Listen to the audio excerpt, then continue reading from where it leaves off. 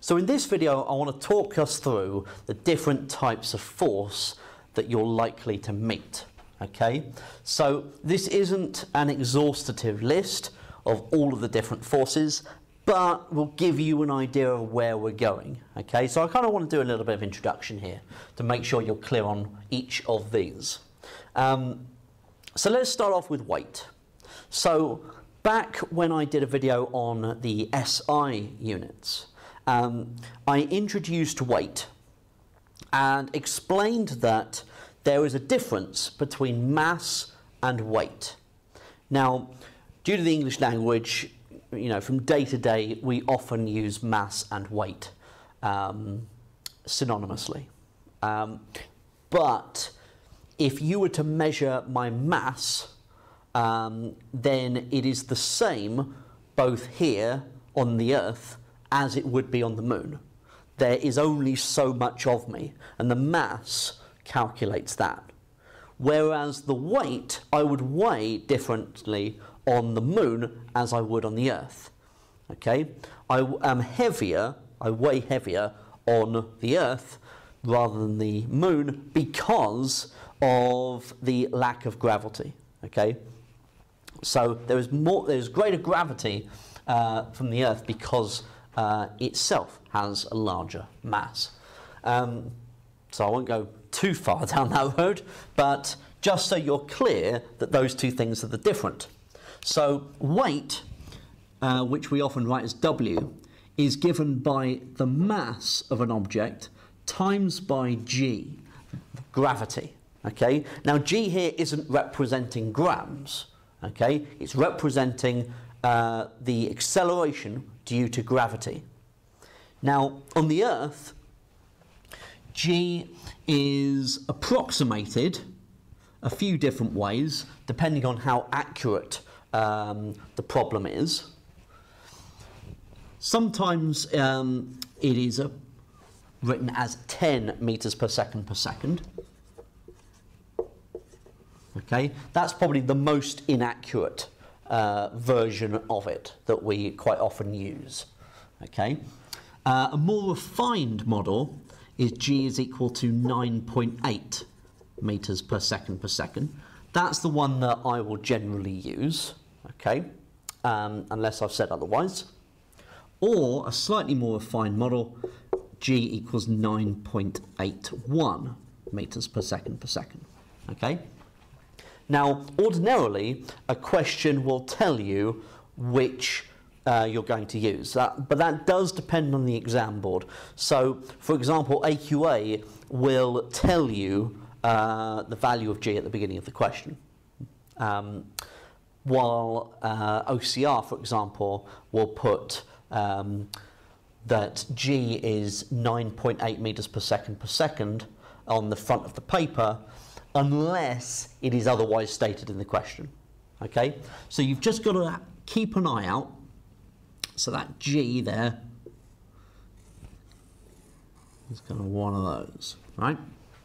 Okay, so that's weight. Now, let's have a think about the normal reaction. Now, what I'm going to do is I'm going to draw a box on a table. Okay, there's my box on a table. Now, the weight of the box works vertically downwards.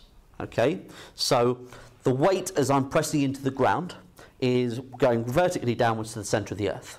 Okay, and that's how we're going to label it. So the W equals the mass of the object of the box times gravity G. Now, the normal reaction force is the force that is stopping me from sinking through the floor. Okay, so whereas I am pressing my weight down on the floor isn't giving way. Okay, I'm not sinking through. So in order to keep me in position, the floor is acting upwards with a normal reaction force, okay, which is equal and opposite to the one that I am pressing down. Okay, So the normal reaction force, often written as R, always works perpendicular to the plane. Okay, so whereas W will always work vertically downwards, R will work perpendicular to the plane. Now that then causes there to be a discrepancy when the box is on an inclined surface, for example. Okay, so let's say we have a slope and here is the box. Now, let me just rewrite that theta, so there's theta. Now the weight will work vertically downwards, whereas the normal reaction force will be perpendicular to the plane. Okay, so that is where the difference lies there. And what you can start to kind of imagine is that if I had this box on this slope, then if there was nothing to stop it from slipping down, then that's exactly what would happen. Its weight would pull the box down the slope, okay? Unless there is something in the way, and that is friction, okay? So one possible resistive force can be friction. So if you're trying to apply some force to this box and you're trying to push it across the ground, then what's going to happen is that, you know, if you're trying to put some push, or you're pulling the box along the ground, then there will be a frictional force that works against the direction of motion.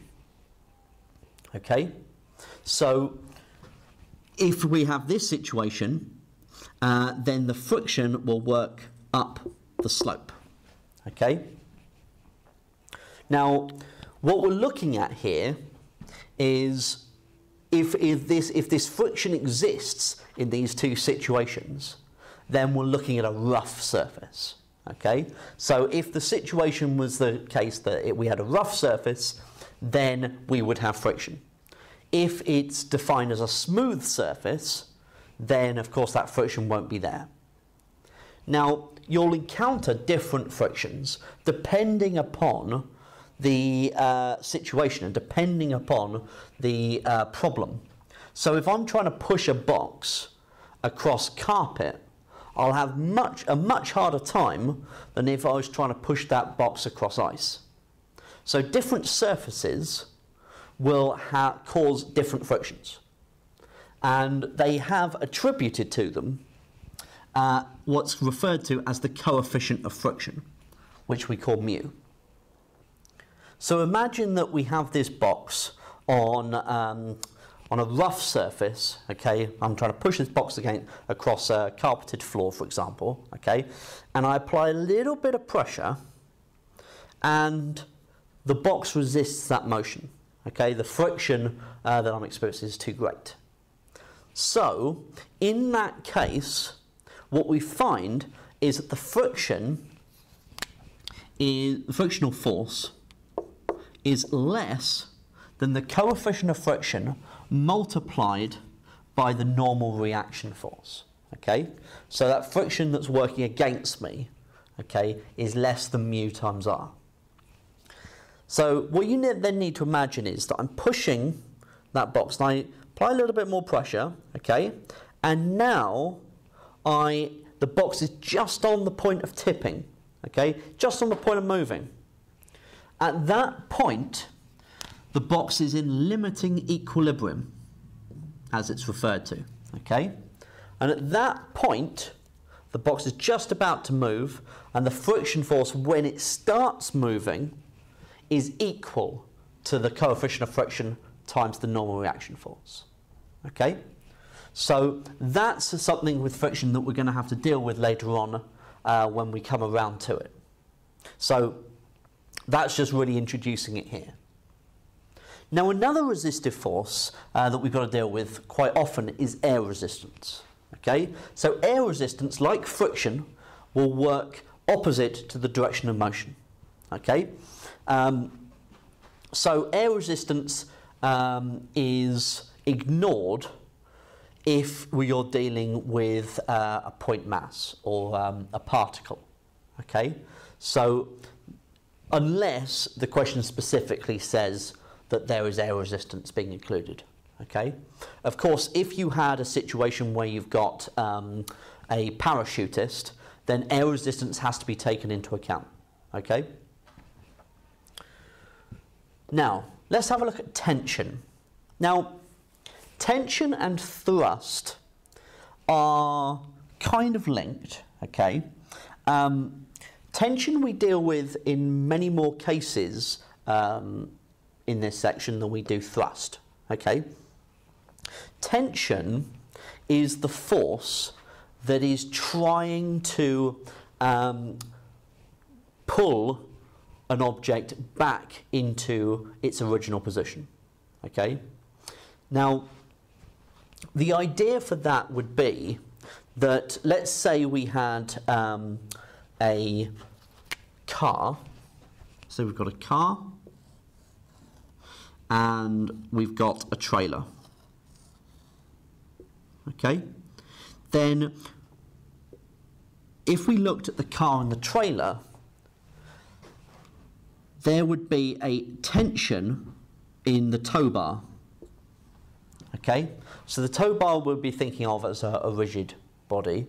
Okay, and the tension will be working in that direction in order to try and pull these two objects back into their original position.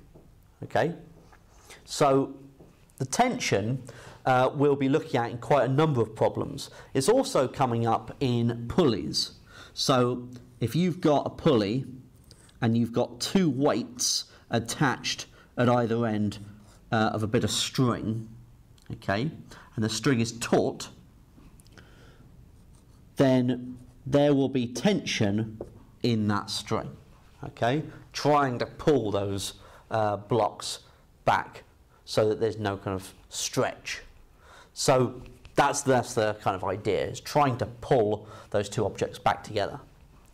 Whereas thrust, or often referred to as compression, is trying to push the object back.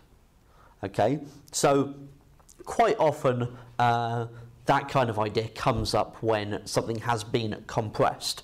So if you have a spring, okay, and you press it down, then there is this force trying to push the spring back into its original position, into its original form. So thrust and compression, they don't come up an awful lot in that sense unless the situation changes and with the tension, and sometimes problems can work, the tension can be pushing in the other direction as well, okay, and hence becomes thrust and compression. So sometimes you will see those kind of problems dealt with in those situations as well, but more often than not it's tension. So this has been kind of like a whistle-stop tour of some of the different forces that you're going to have a look at in this section. So really, just keep going with the videos as you pick up these new ideas. Take note of them, write them down, and then you can always come back to this video to kind of get an all-encompassing view.